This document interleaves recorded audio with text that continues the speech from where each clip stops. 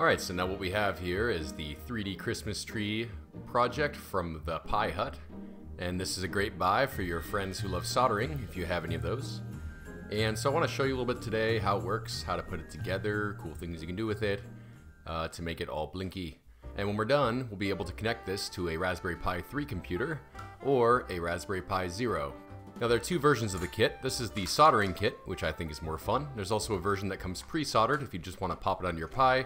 Maybe you don't have a soldering iron, or are lazy, or whatever. So let's see what's in the bag. Alright, now we have the printed circuit board itself here. It's in a couple different pieces that will snap out. And then there's a bag of components. What we have here are some resistors, 120 ohm, and these will be soldered. We have some LEDs. It looks like one of them might have gotten broken in the bag from the UK. That's too bad. But no worries, I have some spare LEDs lying around. Hopefully it doesn't happen to yours.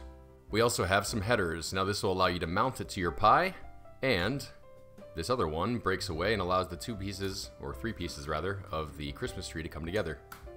So, things you'll need for this project. You'll need a soldering iron and some solder.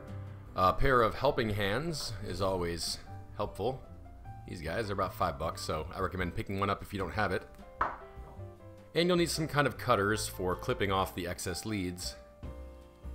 So there are some step-by-step instructions from the Pie Hut, and I've linked to that in the video description. So this is an assembly video, but more a video to show you how it works and why it's cool and why you might want to consider picking one of these up. It is close to Christmas already, but I think it's worth it. Now as far as the printed circuit board itself, the quality is really good here. It has a nice to and from label, Merry Christmas, although this part does get discarded. And then all the pieces will kind of break away when we're done and make it easier to assemble. Now the first thing we're going to do is detach all of our resistors. You can just pull them right out of the paper here. Don't stab yourself like I just did. It is possible to unpeel this paper and pull it apart, but I've never had much luck with that, so I'm just going to pull them out individually. Try not to bend them too much, although we are about to bend them anyways.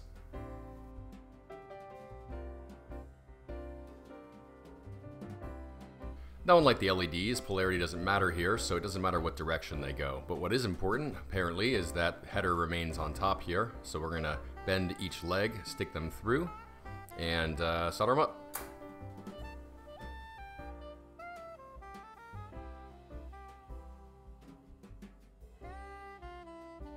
You can also use a tool to bend these, but for this application it doesn't really matter, so I just kind of do it with my fingers.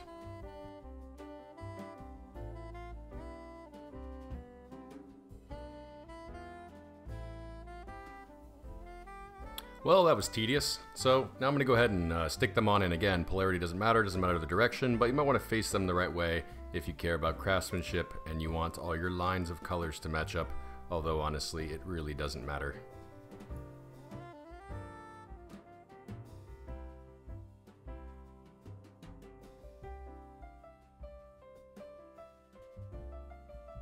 Alright, when soldering surface mount components like resistors, I recommend flipping it over and then bending the legs out just slightly.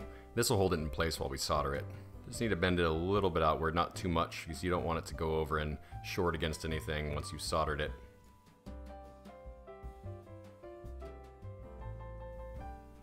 It helps if you don't have massive hands. Okay, time for our helping hands to help us. Now, if you haven't done a lot of soldering, that's okay. Soldering's not that hard. Essentially, you want to make sure you have the right tip. Keep your tip tinned, which means covered in solder so it doesn't get oxidized.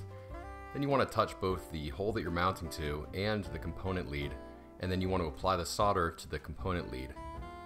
You don't want to apply the solder directly to the tip because the flux, if you have a flux core solder, it will, or rosin core solder, then it'll actually evaporate immediately and it'll make it harder to stick. This is a bit of a difficult angle with the camera in the way. And here's a disclaimer, I'm definitely not a soldering professional, so if you want to critique my methods, it's fine.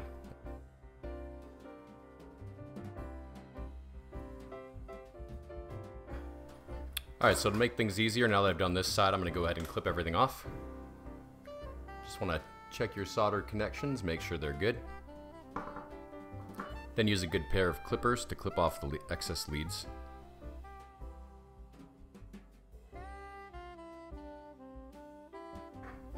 Alright, so this will make it much easier to solder the other ones.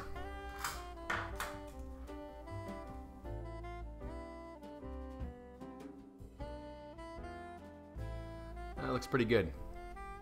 Not perfect, but that's okay. Alright, now we're going to go ahead and solder our LEDs. Now it does matter which direction you solder these. Now the short leg of the LED is called the cathode, and that's also known as negative. And we want to make sure the short leg is always pointing up, so cathode goes up. Now the pie hut was nice enough to make sure that the orientation was always the same, so whether you're putting it in this half of the tree, which is actually upside down, or the main part of the tree here, you always want to make sure the cathode, or the short side, is up. So I'm going to go ahead and put all the LEDs in except for the star.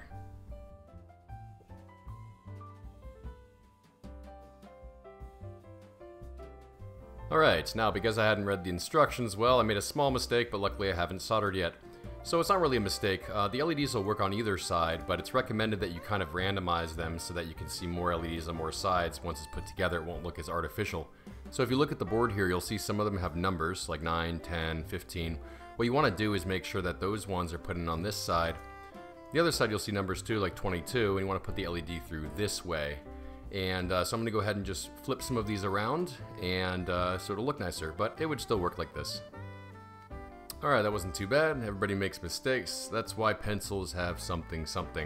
Now one thing I noticed was that the pie hut had sent me an LED that seems to have broken in transit, and that is rather unfortunate. Now it'll still work with one LED missing, but in the spirit of the holiday season, I thought I'd steal one instead from the person that I bought one for. I'll just get him another one later. Alright, there we go, one fresh LED. So now I'm going to go ahead and solder all of the LEDs.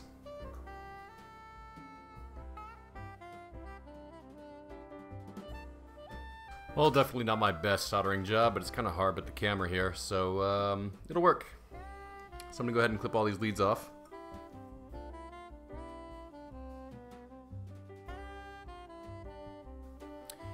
And I left the best for last, the star at the top of the Christmas tree. That's this clear LED. It's a little bit separate, but you want to make sure that you have the short side up just like the others.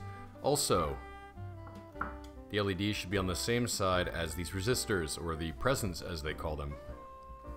Now this LED is a different color, as you'll see later, and that's why it's clear and the other ones are red. Now in theory you could use other different color LEDs for these as long as you have the right voltage, and that would also work, but this Christmas tree is going to flash red. Alright, so now we're going to solder the header onto the tree, and this will actually allow it to attach to the Raspberry Pi. So I'm just going to go ahead and snap this in and solder it from the other side. This one's a little hard to get in because it was damaged in shipping, as I showed you earlier. As a little trick I learned, I like to use this alligator clip to hold things like headers in place while I solder them. It keeps them nice and flush, but not really necessary for your project.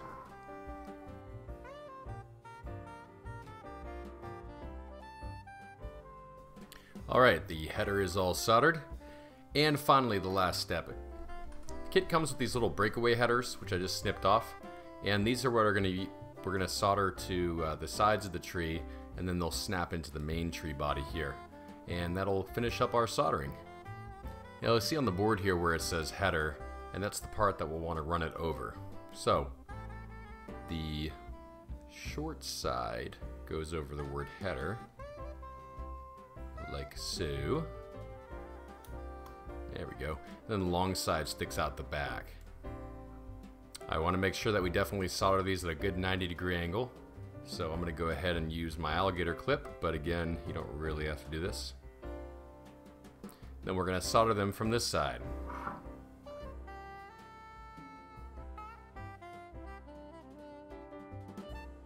Okay, that completes our soldering. Now we can take our clippers and we can go ahead and cut the outside bezel off. So you want to be careful when you do this not to cut the board itself. There are like tiny little traces in here, you know, little tiny wires that can get clipped. So just very carefully snip it with your snippers at the perforated parts.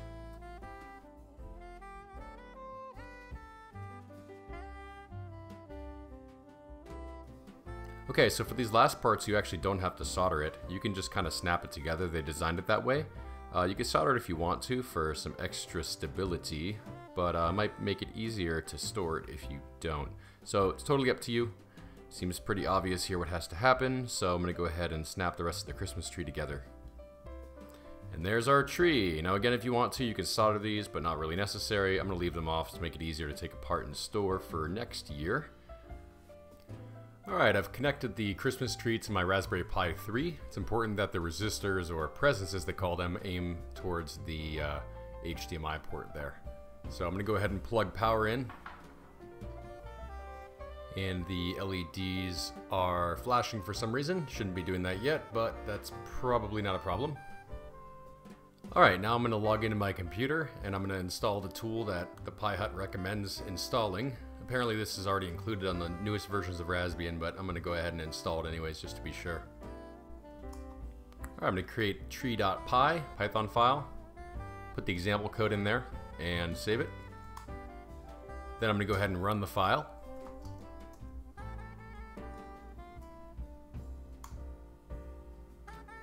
And there we go. We have a nice Blinky Christmas tree. Wow, that's really cool. It actually looks a lot better in person. It's kind of hard to see here. Like on the video, it looks a little bit like pink. Let's see if I can get the lighting adjusted here.